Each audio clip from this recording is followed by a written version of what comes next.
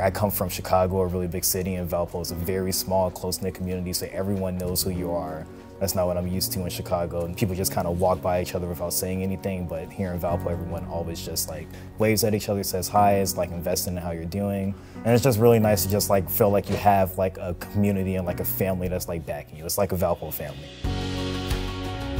That's a big thing in Valpo, where everyone can just feel like they are a part of something bigger, feel like that they are a part of a community of people that really do care about one another and really do just have like a very strong love and devotion for making the world a better place.